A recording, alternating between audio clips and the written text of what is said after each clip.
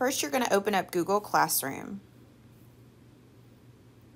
Then tap Get Started and log into your school Google account.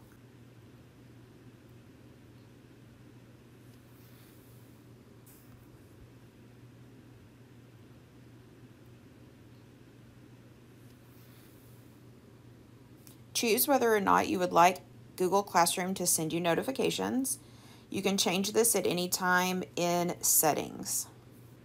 If you're sharing your device with a sibling and you need to add another account, up in the upper right-hand corner, you're going to tap on your circle with your initial.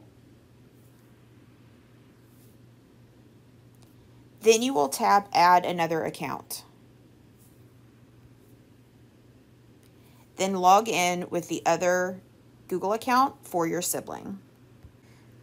To switch between the two accounts, you'll tap on the circle in the upper right-hand corner with either your profile picture or your initial and tap on the account to switch. If you need to remove an account from Google Classroom, you'll tap Manage Accounts on this device